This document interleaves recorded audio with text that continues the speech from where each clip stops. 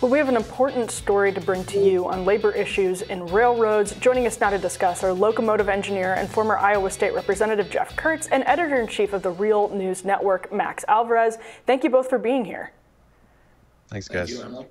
All right, Max, I'm going to start with you because you've worked on this story over at the Real News Network. Can you break down what folks should know about what's happening in this particular dispute?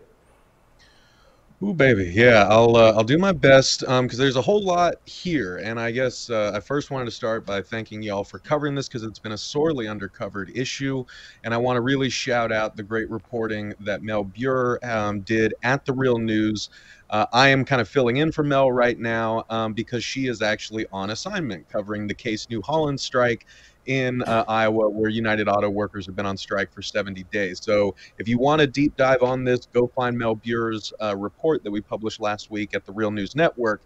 In that report, Mel details how, we are closer to a national rail shutdown right now than we've been in a very long time. We're talking about 115,000 workers who have been negotiating like they're part of these amalgamated unions that represent railroad workers, not just conductors and engineers, but signal callers, maintenance folks. A whole lot of people make the railroads run, and they have been negotiating with the amalgamated group that represents the different rail carriers for multiple years, and they have reached an impasse. They actually had a government-run mediation board that stepped in, and they couldn't reach an agreement. And so the mediation board released both sides last month. We're now currently in what's called a cooling off period that actually ends on Monday, and people are waiting to see if President Joe Biden will take the step to appoint an emergency presidential board to essentially step in, mediate between the railroad carriers and the railroad workers, offer recommendations. Each side has the capacity to reject those recommendations, after which point there will be another 30-day cooling off period that then clears the way for railroad workers to actually strike or railroad companies to initiate lockouts, right? And so there are a lot of steps that have to be cleared in order for a rail strike to happen in this country, because labor relations on the railroads are not governed by the National Labor Relations Act. They are governed by the Railway Labor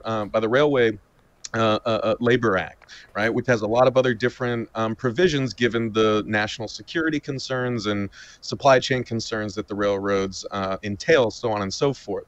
So we are at this impasse, and now people are wondering, how did we get here? Well, the thing that I would want to stress, and Jeff can expand on this, is that this did not happen overnight. What railroad workers have been telling me over and over again is that this is a long brewing problem that, cannot be boiled down to the sort of supply chain disruptions that we're talking about in the media, right? Everyone knows that the war in Ukraine, that COVID-19, extreme weather events exacerbated by climate change have hurt the supply chain. Of course, we all know that. But the thing that people aren't talking about is that corporate greed at the hands of the rail carriers, who are raking in billions of dollars in profit, has driven the supply chain into the ground, because it has driven workers who make the supply chain run into the ground. That is what we need to understand here, because right now, as the supply chain is a mess, the railroad companies are trying to say that there's a labor shortage, and there are these like outside forces like the war in Ukraine, yada yada yada, that they can't control for. What they're not telling you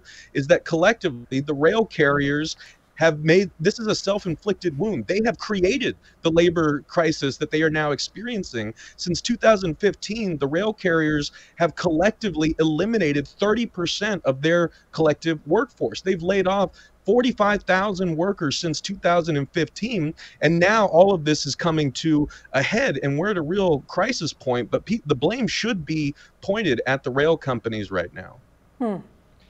And Jeff, since this was such a long time brewing, in your mind, what demands could be met that would both equal a short-term solution, but then also what is the long-term solution here? Well, short-term, one of the things that really needs to be addressed is worker safety. The attendance and availability policies of all the Class 1 railroads is draconian. But with the BNSF, they have reached new lows. this high-vis policy. I talked to Max back in February, and we talked about the fact that this was going to lead to physical and emotional problems with these people that work out there as engineers and conductors, because 100% of their time, people are talking about the BNSF high-vis occupying 90% of these people's time. It's more like 100%. And what that does, and we've got the science to prove it, is it will impact them as far as fatigue, which can cause a whole raft of physical problems, physical and emotional problems, but also stress. You get into things like allostatic load, allostatic overload, because of the extreme stress of always being on the point, of always being available for service, going to work, or being away from home. And Jeff, I'm also curious as to whether the strength or lack thereof of the union itself, is it strong enough to get these demands met, or has it been weakened by different legislation and all of these other issues? Is that contributing, just the struggles within the union itself, has that contributed at all to the inability, or not the inability, but I guess the continuation of this ongoing struggle to be heard by the company? Well, it's not so much the legislation as our judicial system. Originally, when the high-vis policy came out, the BLET and Smart TD had polled their members and were ready to strike.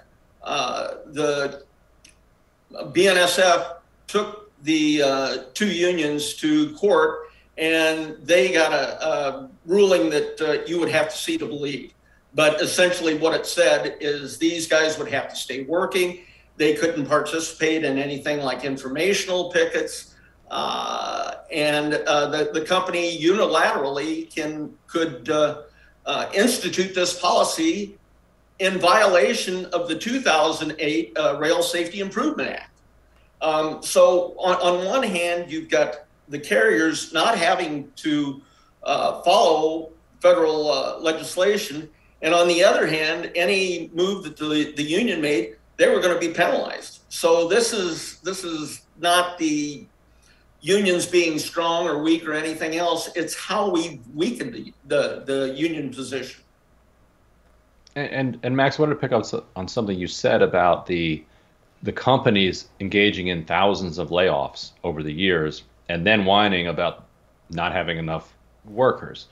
So today, I'm curious, and maybe Jeff, if you have thoughts on this as well, are these companies actually hiring? Because a lot of times you'll have companies say that they're really frustrated, it's so sad they can't find workers, but they're not making much of an effort to actually bring workers in. So if you're a worker today and you say, you know what, I'd love a union job on a railroad. This, like, the hours do look tough, but this beats what I'm doing now.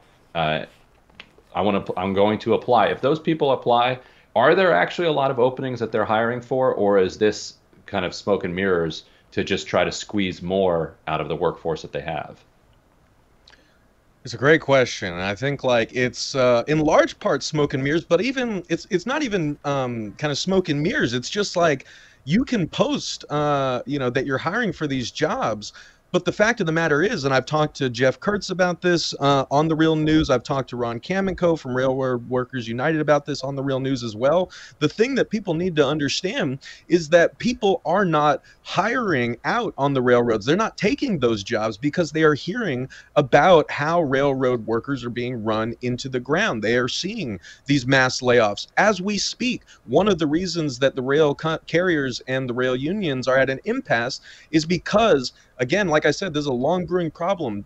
The rail carriers have been trying for decades to reduce the crews that are operating these mile-long trains that are super heavy, super unwieldy, very dangerous, to operate, because the rail companies have been piling more work onto fewer workers.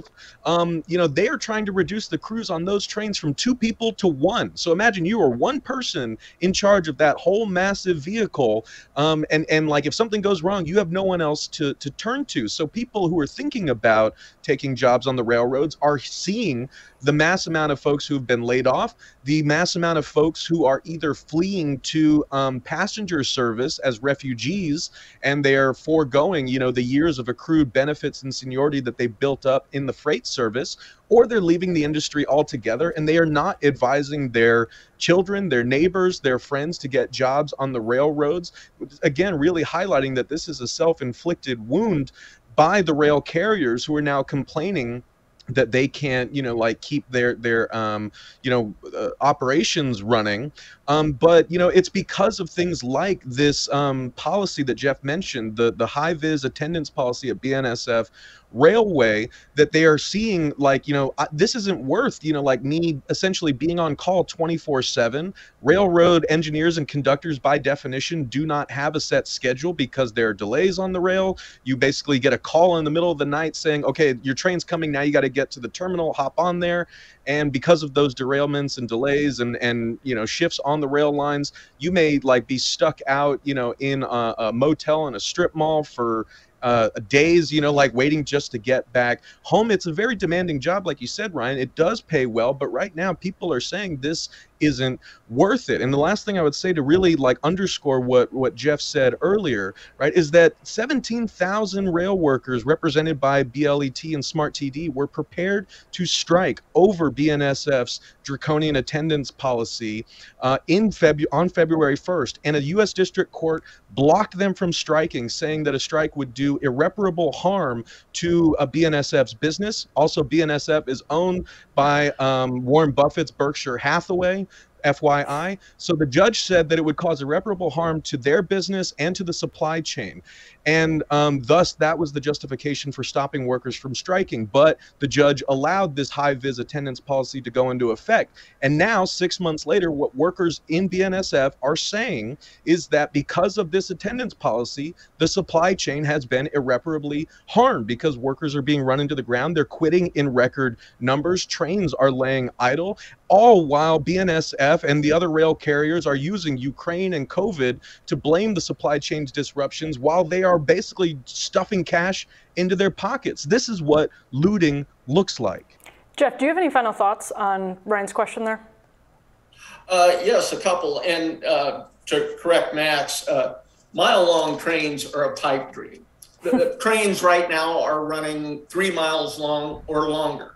And we could go into several shows about how dangerous that is, not only to the employees, but to the general public. But as far as Ryan's question about are the rail carriers serious about hiring, this is my take on it. I just talked to a guy 2 days ago about this. He said that BNSF in the terminal in Fort Madison, Iowa, has a class coming up. I believe it's either next week or the week after. They've got one person in that class. So you tell me how serious they are. Meanwhile, from another thing I've been hearing, over 2,000 people have quit since the advent of high-vis on the BNSF. And we talked about the emotional and physical parts of this. About a month and a half ago, within a 3-week period, we had 3 people in this area die. Actually, 2 people died on a locomotive, one from heart failure and another one with a stroke. Another person committed suicide. A major contributing factor to that is the high-vis policy. So no, they're not really serious. You know, I think what we really need is a former McKinsey consultant to take over the Department of Transportation and just figure all of this out for us. Surely his experience should help us put all of these pieces of the puzzle together.